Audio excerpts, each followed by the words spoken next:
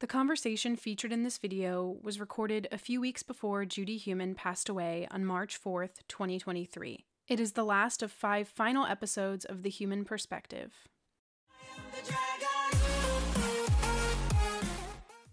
Hello, everybody, and welcome back to the Heumann Perspective. Today, it really is my honor to introduce you all to Gloria Steinem, who for many of us really needs no introduction. Gloria is a well-known international feminist. For me, I've always been very, how can I say, enamored, drawn to Gloria's power, her strength of words and actions. And she's a journalist, has written many books. One of the books I was recently looking at was Gloria Steinem, My Life on the Road, which is one of the books I think people should definitely look at. So welcome to the program, Gloria. Thank you so much. Thank you for those kind words. You know, all writers are super insecure about our writing, so it's great to hear you recommend it. Thank you. Well, you know, I think using the word insecure is, in many ways, reflects how I and many people, women included, feel. And in something that I was looking at, it might have been in this book or another thing you'd written, you talked about a woman who, when she would speak, sometimes would begin to cry. And I really resonated with that because, as people who listen to the program can tell, I'm a little emotional about speaking with you right now. And over the last couple of years since COVID, as I've been doing, you know, more and more public speaking, I've noticed that there are times when I'm feeling emotional. Sometimes it's because I'm angry. Sometimes it's because I'm happy. And but in the end, I think what is really important about this is, you know, bringing forward our true emotions. And for you, you've been doing your work for so many decades. At what point in your life did you decide that you really were going to dedicate yourself to advancing the rights of women and other marginalized populations? Were there any incidents that occurred that moved you in that direction?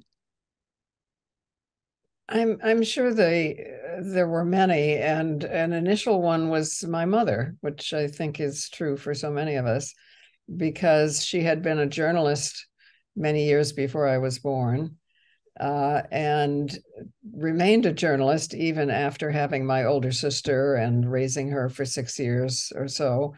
But it just became impossible to do everything. And she had what was then called a nervous breakdown, and was hospitalized for a while. And when she came out, she just was addicted to tranquilizers. I think that a lot of us were instructed by the unlived lives of our mothers.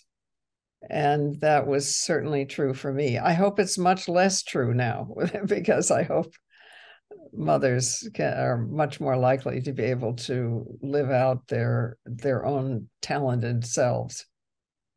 You know, my mother was an activist, German Jew, and came over in the 30s and began to become an activist after I had polio because of all the barriers and discrimination and lack of laws. So she was, and my dad were very involved with other parents, which then turned over to their kids, many of us who also became activists. But I was always struck by, as smart as my mother was and as an activist as she was, that she was always understated. She was on a board of advisors for Downstate Hospital in Brooklyn, and they asked her to serve on another committee that was in Manhattan. And she was on lots of different boards and things in Brooklyn, but she turned it down. And I was like, Ma, why did you do that? And she said, well, I don't like going to the city that much, which I knew was completely untrue because my mother went to the city all the time for the theater and museums and other things. It's not like she was landlocked into Brooklyn. What do you think was restricting her? I think it was her owning her power. And she, in certain circles, really used it, but very frequently, I don't want to say in an understated way, because on the other side, she was very powerful and frequently got what she wanted, but she was in some way understated. And it was always something that I was intrigued by. And I think in many ways, a little bit of me, where it's needing to push myself forward in certain situations. Once I kind of get over that little barrier and find that inner power within myself, I do push myself forward.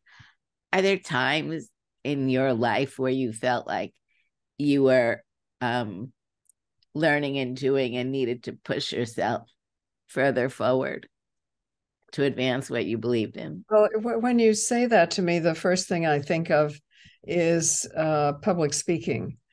I had become a writer because I didn't want to talk. I think that's not uncommon for writers. Yet when the women's movement began and I was getting response to what I had written in the New York Magazine that was then new, we had just started it, I realized that it was important, that something happens in a space together that can't happen on the page. I could not do it by myself. So I asked a friend of mine, Dorothy Pittman Hughes, who was, I had written about her child care center. She had a pioneer daycare center here in Manhattan. And I thought, she's fearless. She's fine, demonstrating and speaking in public. Also, because I'm white and she is Black, we got much more diverse audiences than either one of us would have on our own. When she had a new baby and wanted to stay home, then Flo Kennedy, who you may remember, the great Florence Kennedy, she and I traveled together. So I guess basically I discovered about public speaking that you don't die, that something happens in person that can't happen on the printed page, and that you get to hear audiences, and that audiences are incredibly smart. You went to Smith College, and I got an honorary doctorate from them last year. That's very year. Smart of them, right?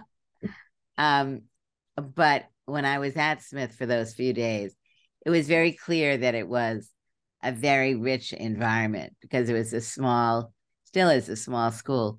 How did Smith lead you forward? Did it help you kind of develop your commitments and give you guidance and direction? Well, remember that I was there in the 1950s. All right. Yep. So there was no visible, to me anyway, women's movement. And the then president of Smith was fond of saying that they were educating women in order to educate mothers. So it wasn't as evident because it was the 1950s. But because I was engaged in avoiding getting married, I went off to India, where I managed to get a small fellowship, and I lived in India for 2 years. And that made a huge difference because that was close to the time of independence and revolution. The Gandhian movement, which turned out to be essentially a movement of women, was, very much present. And it was a great education. So when I came home, I, courtesy of India, realized that movements were possible and necessary. So when you came home from India, what did you do next? Well, I first tried to encourage people to go to world youth festivals that were sponsored by the then Soviet Union, which was not that easy to get people to go to. And then I began to make a slender living as a freelance writer here in New York. So you moved from Ohio, right? Well, I had moved from Ohio when I went to college. Right. Right. And what drew you to New York? And what keeps you in New York? I love New York. I mean, for 1 year of COVID, I was in California, and courtesy of very generous friends, I was living on a ranch there, which was beautiful, could not have been better. And I just missed New York because you can walk around here. It's a pedestrian city. And I prefer that to car culture. Somehow cars isolate us. I grew up in Brooklyn, and then I lived in Berkeley for about 18 years. And now I'm in Washington, D.C., and I'm very comfortable on the East Coast. It's different. And one of the reasons I'm here in D.C. is it's a newer city, and so their public transportation is much more accessible. So the ability to get around is easier here in many ways than in New York. But I'm always missing New York. And when I go to New York, it's like such an amazing connection and energy and excitement. Mm-hmm. So when you talk about the 50s and going to Smith College and how dramatically different it was than today, it's, I think, really similar to discussions in the disability movement, because the movement was really just, I mean, there's been an evolution of the women's movement, the disability rights movement for centuries in some way, but things really began to pick up more in the 40s and 50s and moving forward. I feel like we've, in the disability community, been making many changes, at least legislatively, so that things that used to be either unspoken about or accepted now, not always, but in many cases, are considered to be discrimination in their laws to protect our rights. Yet, millions of disabled people on a regular basis continue to experience discrimination. If you look at the advancements that have been made in the women's community, including legislation at the federal and state level, what do you see as some of the major gains, and where do you believe we still need to be going? Simply equal pay, is very important. For us, both of us, in many ways, reproductive rights are crucial. And the simple idea that if we don't have say-so over our own physical selves, we're not living in a democracy. And, whether that includes anti-abortion, problems, or whether it includes problems of mobility for the disabled, it's all a goal of inclusion and an understanding that this really affects everyone at some time in our lives. I think for me, like you, the overthrowing of Roe has been, I don't know why I have to say startling, because it shouldn't be startling given the appointments on the court. But I think many people don't realize that disabled women are affected by this decision the same way non-disabled women are. And that this is a really perfect issue for us to be working in a more collaborative way on a state-by-state basis and nationally. And groups like the American Association of People with Disabilities have really been highlighting the adverse impact that this decision is and will continue to have on disabled young women and women. Mm-hmm. We've seen some important work going on at the state level where laws are now being passed that are not allowing the implementation of Roe within states. Where do you see this moving? do you see that this tragic decision as an organizing tool? And do you see it as one which is going to continue to grow? Yes, it definitely will continue to grow. It's different now because states like New York and California maintain reproductive freedom as a goal and a reality. So it's not the same everywhere. But it is clear that, as I was saying, unless you can make decisions over your own physical welfare, that you were not living in a democracy. I think what we haven't realized communally as a nation is that all dictators in the past that I'm aware of have started by trying to control reproduction. I mean, the first thing that Hitler did when he was elected, and he was indeed elected, was to declare abortion a crime against the state and to padlock all the family planning clinics. And Mussolini did the same because, they wanted an ever-growing population. And in fact, even the Catholic Church did not totally disapprove of abortion. They approved of an abortion for a male fetus a certain number of months and a longer period for a female fetus, because they wrongly thought that men being superior quickened earlier, which was not true. But anyway, the Pope was influenced by Napoleon III, who wanted more soldiers for his armies. So he wanted abortion declared a mortal sin, and in return, he supported the doctrine of papal infallibility. It's like reading about a current political deal. So I just want to say as a caveat,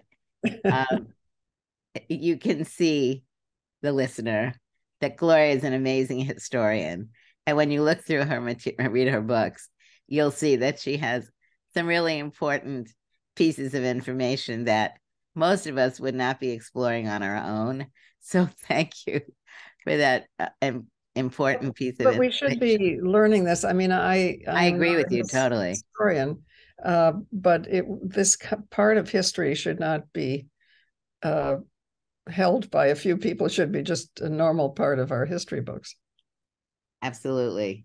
And I think it's allowing us to be looking at the importance of looking backwards and being able to bring some of these important pieces of information forward. It's a chronology that I think we need to really remember, that so many of the things that we're working on are really repetitions of what's happened in the past. And we may be making progress in some way, but in many cases, we're still being pulled to the past.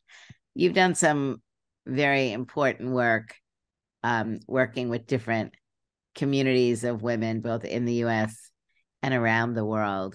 What would you say are some of the areas that women from different backgrounds, white, Black, Latino, Asian, etc., what is it that we need to be learning about each other? And obviously disabled women who cut across all these communities.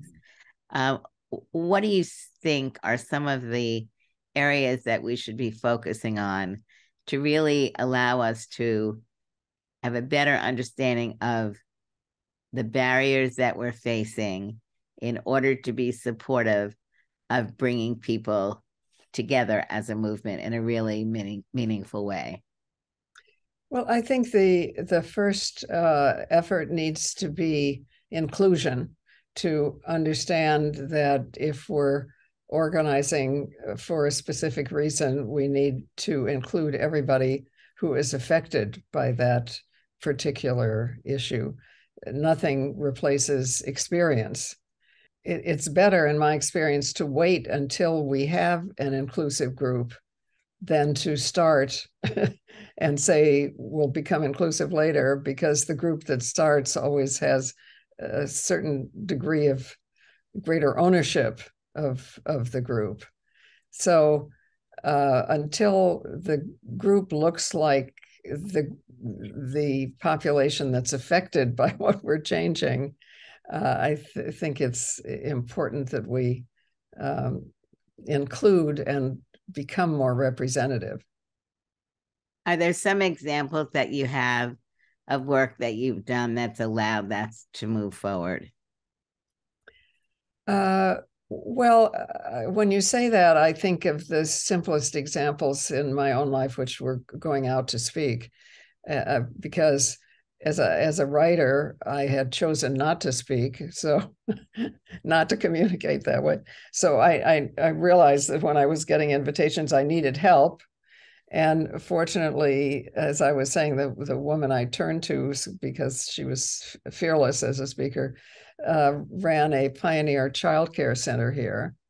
And because she's African American and I'm European American, we soon discovered that we got different audiences together than we would have individually. So, we discovered how important it was to both of us that we did this together. And that, there are many other such examples. But I think sometimes inclusion is viewed as a penalty almost, but it's not, it's a gift. Yes, I mean, for me, inclusion is so very important because, I mean, as you in some way understand, disability is lifelong. People acquire their disabilities at birth, and then people may be acquiring their disabilities as they're getting older. And the ability to recognize that there is no community of people that does not have disabled people in them.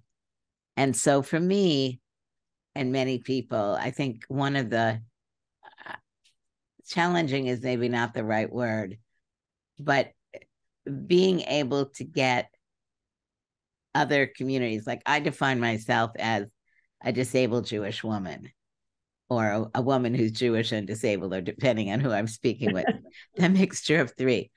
But, I feel very comfortable entering the door where there are disabled people.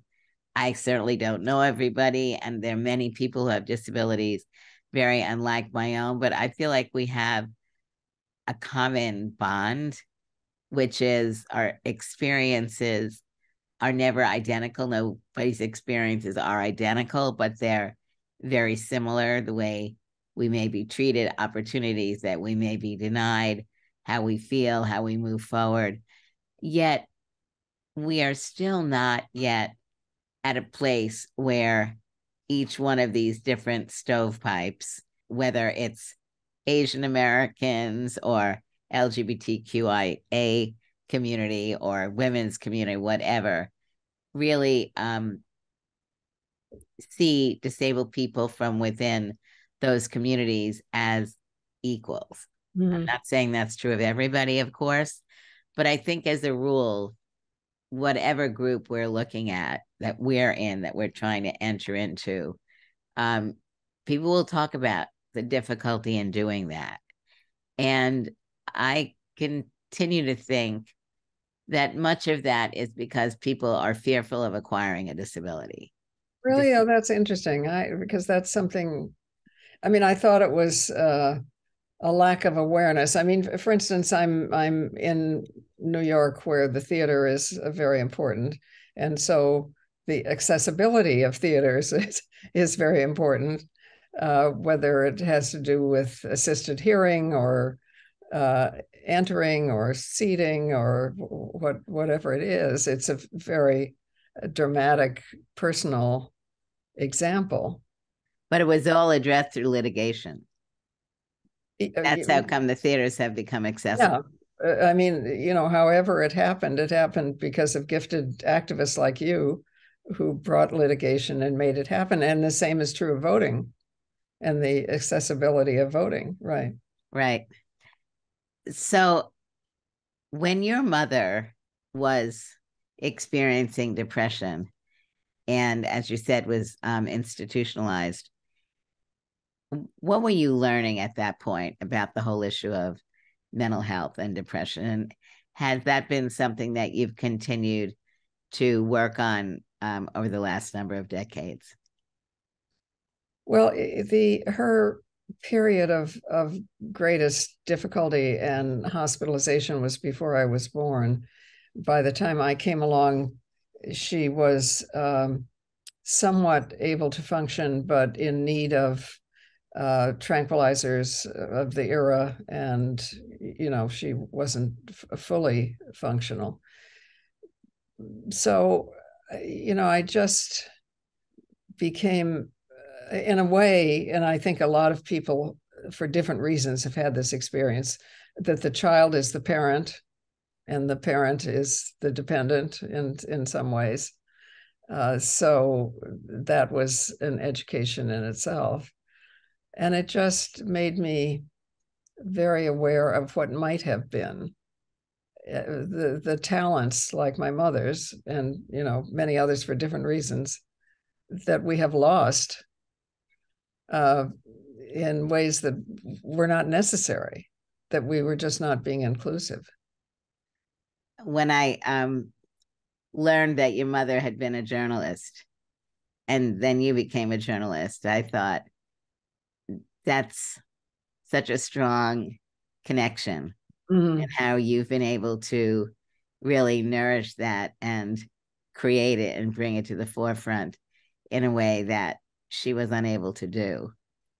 And so that's a real kind of in Jewish tradition, it's her memories for blessing through you and that your is, the ways in which many of us are living out, as I was saying, the unlived lives of our parents, probably more frequently our mothers than our fathers, but in both cases. What do you see over the next number of years, some of the both challenges and work that's going on here and around the world to strengthen, advance our voices, also emphasizing work and increasing discrimination going on against disabled women, women in general, in countries like Afghanistan? Well, to address this country, I think that there is a negative awareness of the fact that we are now a majority people of color country. I mean, the first generation of babies who are majority babies of color has already been born. And for those who have been brought up to think race matters, as if, in a negative way, this is quite apparently frightening. And so you get these mottos like they will not replace us, or, the negative. The contrary to me is true, that we're going to look more like the rest of the world. We'll have better relationships with the rest of the world, better food, right? It's the contrary. And we need to be actively saying that and explaining that to each other. I mean, I'm here in New York. The city is very representative as a whole, but my neighborhood is white. Why is that? It makes no sense, right? So reaching out when some apartment or home is available, just pointing that out, that everybody is white here. I'm going to go snowblind. What is right? and the accessibility issues, as you point out. I mean, I'm living in a brownstone that was built in 1850. It is not accessible. Right. I think about your ability to continue to walk up and down steps right. in a building like that. For me, the example that you just gave is very important, because as it's not just our country, because when you look at countries like Japan, where their population is, their newer born population is dwindling, and they are needing more people in the country, having to address issues of immigration. Or when you look at Scandinavian countries or other European countries, which were also mainly white, and immigration and things that are going on. We're seeing these changes around the world as there's more blending of different populations. And I think a lack of, well, I guess in reality, it's the biases that we've had towards various groups based on religion or skin color or gender. So I feel that the women's movement, where we've really been able to at least begin more discussions about how we blend, how we learn from each other, and the strength both from our common areas of strengths and our different aspects about who we are that also provide different types of strengths. And I think disability very much is in that. And I was mentioning this earlier. I still believe that people really look at me and other people and don't quite get how it happens, and are feeling that there is a uniqueness in each person, that somebody has done something that they maybe can't do. And of course, in the movement itself, what we're looking at is enabling people to see that disability is a normal part of life. And, you know, you may break a leg and only be temporarily disabled, or you may be in your 70s or 80s or 90s and be having, you know, losing vision or hearing or having some memory issues or physical disabilities. That shouldn't mean that you're, you know, running away from society.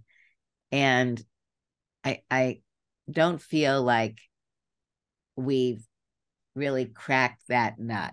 I mean, honestly, Gloria, I find sometimes, and friends of mine will say the same thing, that people don't know even how to say hello. That there Really? is. I mean, that's kind of shocking. I mean, right. But very much the truth.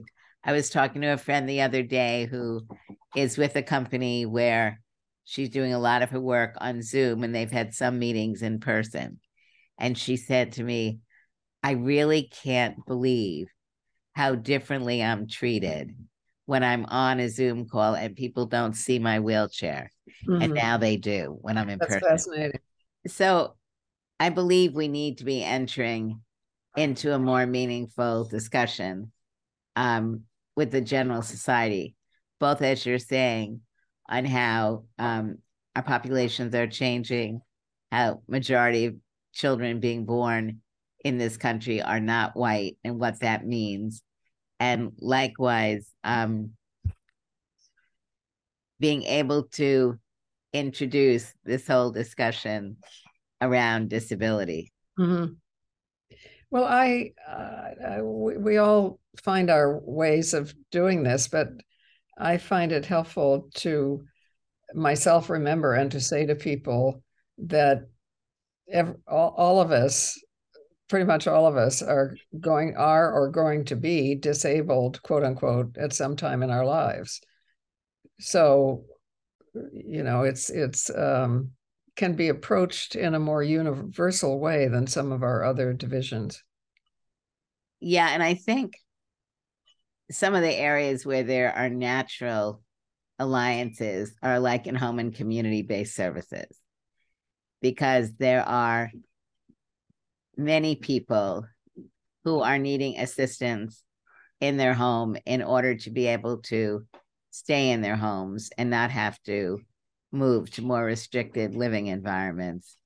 Yet, you know, with the Biden Build Back Better approach, which would have provided, I think, $450 billion to get disabled people off of waiting lists to be able to get support services in their home, and that went nowhere.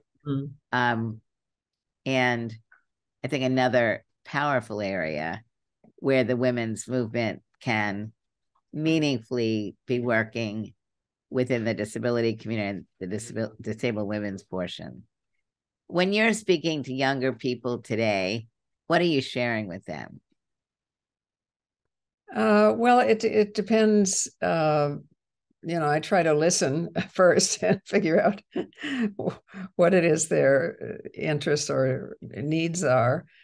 But you and I are both striving to universalize, to explain our commonalities.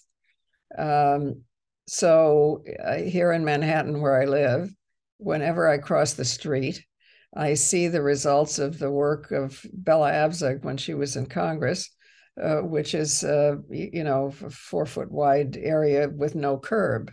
All right. Okay. Originally, that was disabilities achievement, but it also aids everybody with a baby carriage, everybody, with a grocery cart. I mean, whatever it is. So it's such a wonderful symbol to me of the fact that being inclusive is not a penalty, it's a gift to everyone. Yeah, I mean, I like to listen very much to people regardless of their age. One of the questions I think, we talked briefly about earlier is, how do you keep going? So I presume you get that question a lot. And I'm wondering how you respond to that. Well, when you say that, the first thing I think of is that we are communal animals. And, there's a reason why solitary confinement is the most severe punishment everywhere in the world, because we are communal animals. We need each other. So the upside of that is that if, wherever 2 or 3 are gathered together, where, people in your block, in your family, in your neighborhood, in your grocery store, in your school, whatever it is, you become multi-dimensional and multi-powered when you're together. That is, way more than the simple addition of you as individuals. I mean, one of the most difficult parts of COVID was that we were deprived of gathering places on the one hand. On the other hand, we could see each other, as you and I now are, at least those of us who were gifted with technology.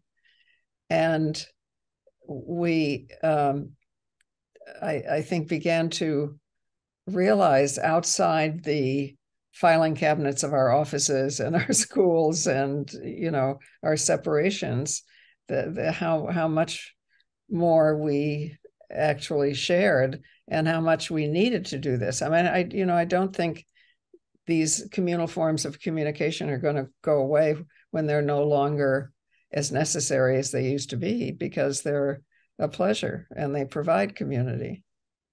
Yeah, I very much think that there's a need for a mix, the ability to be face-to-face and the ability to communicate.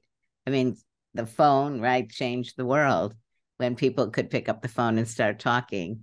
Now that we can see each other and talk at the same time, I think, we all have examples of things that we started to do with friends that brought us together during COVID that we wouldn't have been able to have previously because we live in different places. And I hope that we begin to think about access to electricity and to technology, because there are, of course, big portions of the world that don't have that.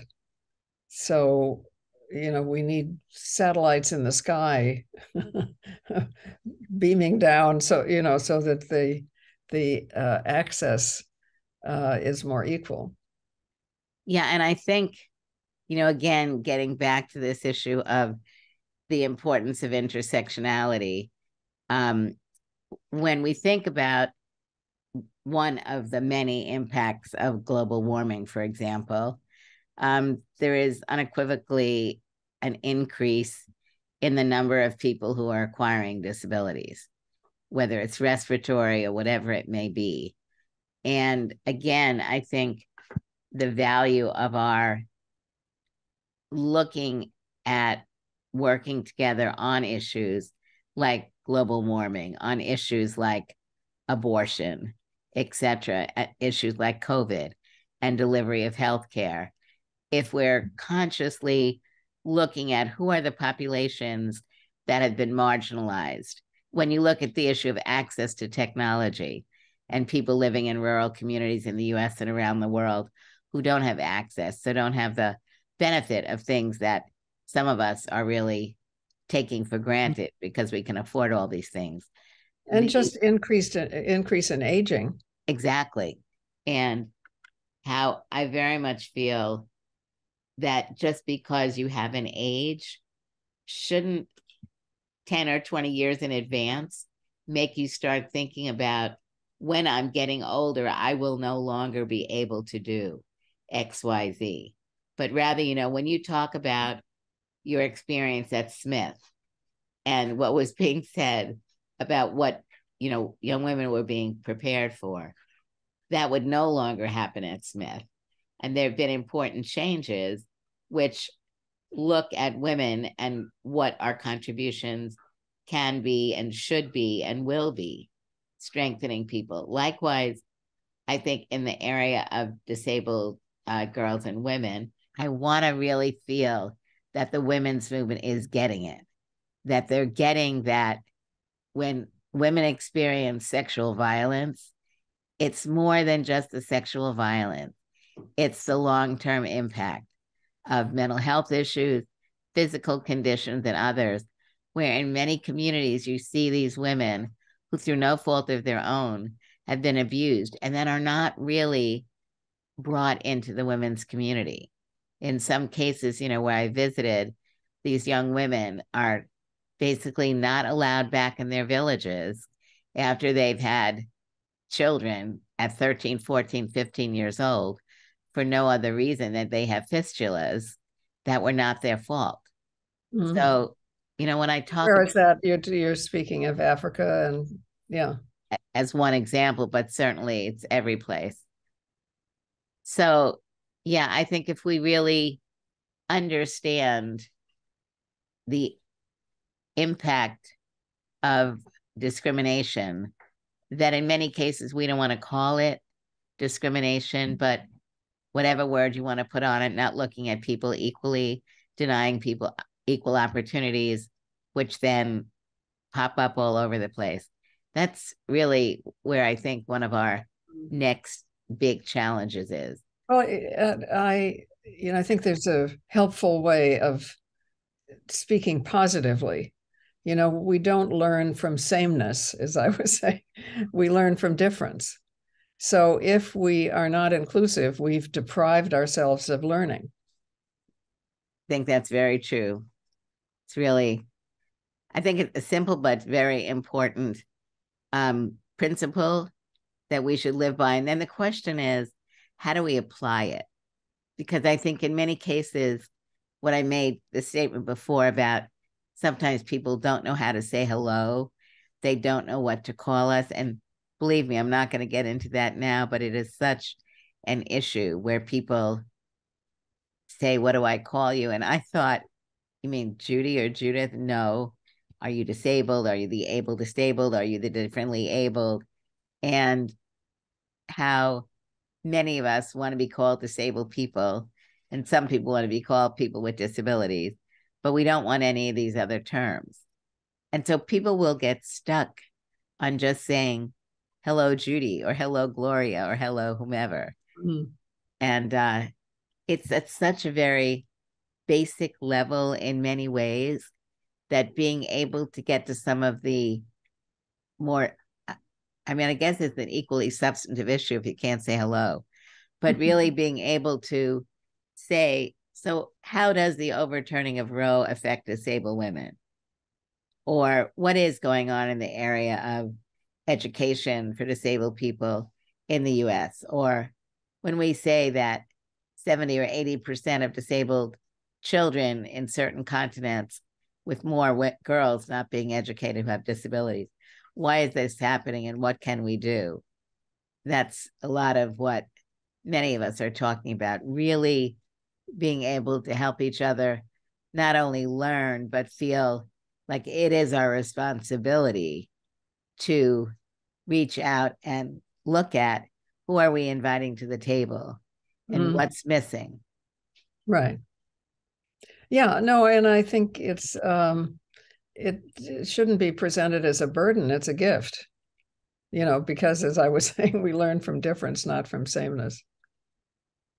Well, I think we're coming to an end, and learning from difference is a great way to end because of the emphasis on learning.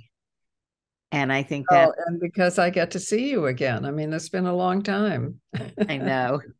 I think the last time we saw each other was at Sundance in 2020, yes, it was. right? With Hillary. It was, yeah, right. Well, I really want to thank you for the work that you've done and will continue to do. No, I thank you. I thank you. I'm glad that I'm living in a world with you in it. Thank you, vice versa. Okay. Thank you very much, Gloria. History won't forget us or try to minimize our pain.